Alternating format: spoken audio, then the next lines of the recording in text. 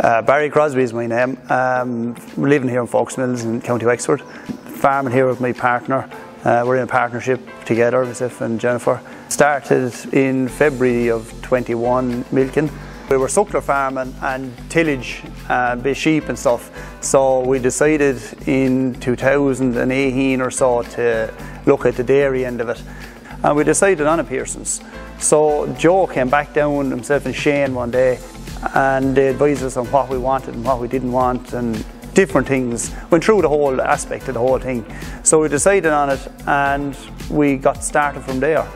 We come in the morning, switch on lights, switch on the air compressor, go outside, get the cows in out of the field or in out of the shed, whichever time of year, and get them into the collecting yard. And once that is done, switch on your tank, press a button on one button on the Autowash system, and out then take off your clusters off the wash line and start up the machine. The machine is ready to go then. Press the button, all the clusters rise up and you can lay in your first row cows. Press the Airgate on any of the keypads down along, which the keypad will do every function, down the whole parlour. The gate goes up, the cows come in. The first cow then has to travel to the top of the parlour to get her head in for the feed. And as the cow is coming up, the first cow gets fed, the feed to yield system kicks in. So the allocation of food is dropped into the trough. And once that's in the trough, the second cow, the third cow, and so through for the 20 cows that come in. And they'll all open each other's, I suppose, compartment to let each cow in. And then you put on your cluster, milk the cow, and spray the cow again, and then once all cows are milked, the automatic cluster remover takes off all the clusters.